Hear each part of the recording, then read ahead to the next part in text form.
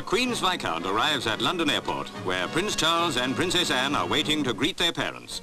The royal bedtime rules, for once relaxed, by permission radioed from the airliner. Mr. James Jeffs, the airport commandant, leads the children forward, but is soon left behind. After all, they haven't seen their father for 4 months.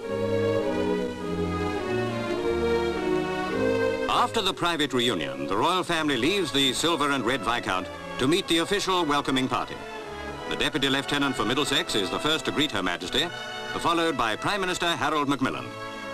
The children take part in the formalities with grave dignity.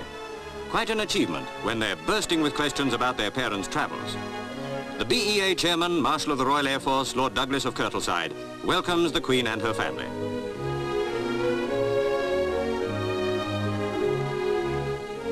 A very happy thought. The Queen marks her homecoming by conferring the MVO on the Viscount's pilot, Captain Arthur Johnson.